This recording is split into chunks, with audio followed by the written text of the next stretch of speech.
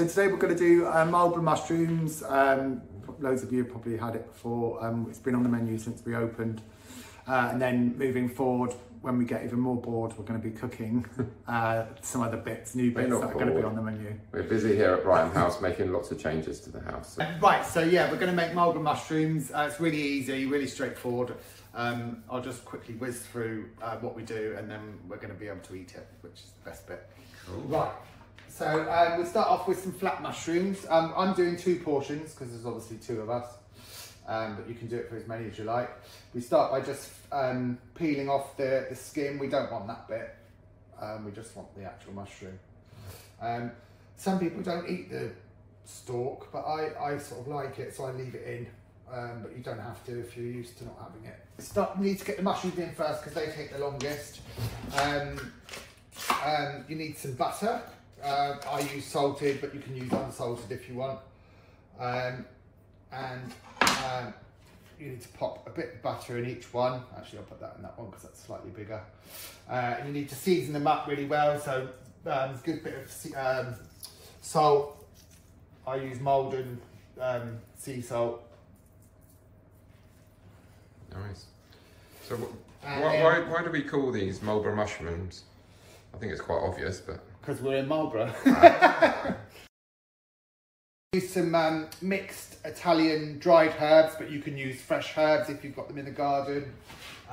This is just a mix of oregano, thyme, parsley.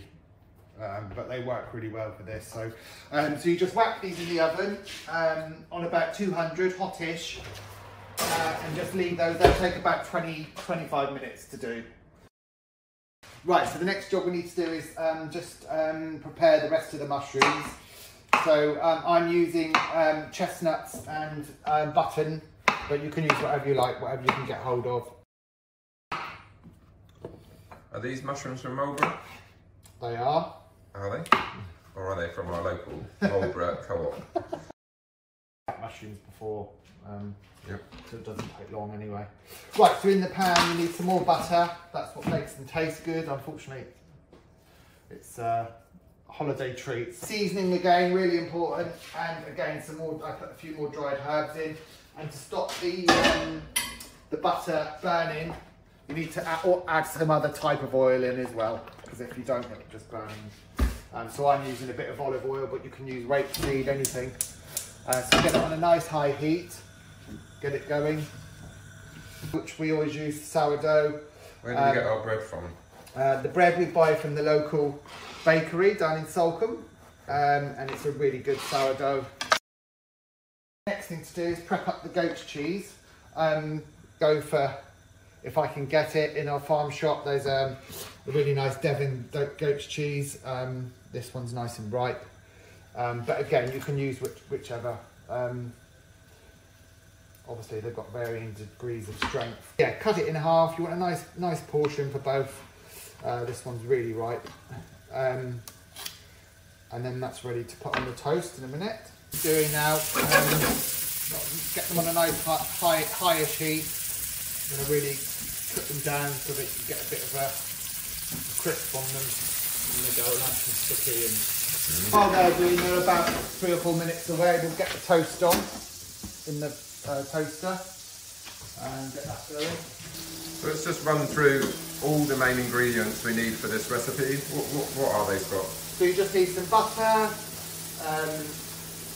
3 types of the mushrooms you can choose, but make sure one of them is the flat mushroom because they're really good.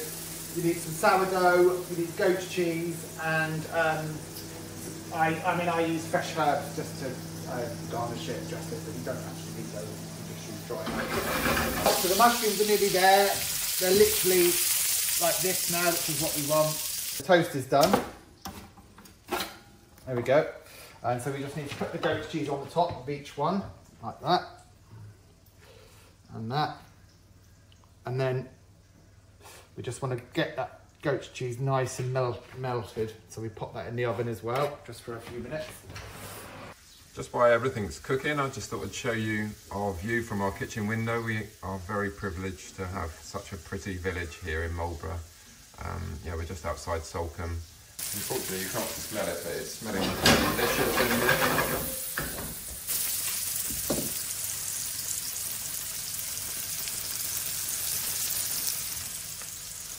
so I'm just going to have a look at the goat cheese, and that's really nicely done now. So it's all, you don't want it too melted because it just disintegrates. And then the mushrooms aren't too far off now, so they're just going to be another few minutes. So we'll just pop this on the plate.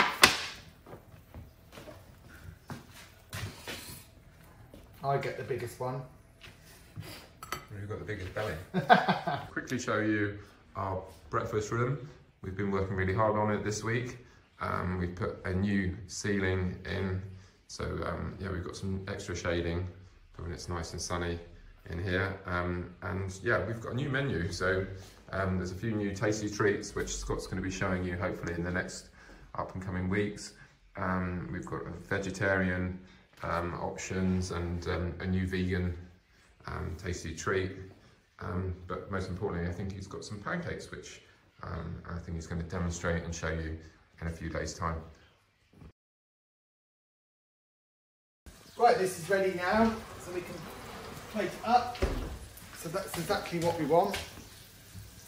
The butter's started to go caramelised. They're really nicely cooked. These I've just put back on. They're actually ready.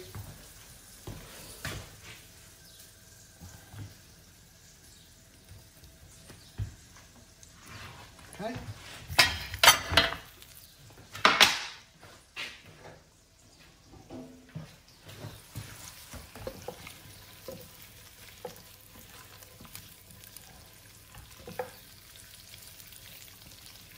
Looking really tasty.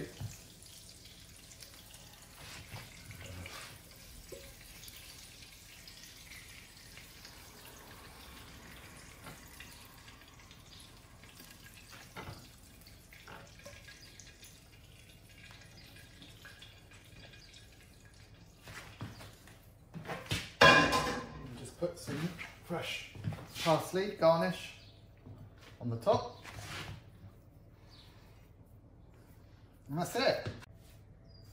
So that's how you make mulberry mushrooms, really easy. And next time we're going to be making something new off the menu for this year, American pancakes with creme fraiche and fruit.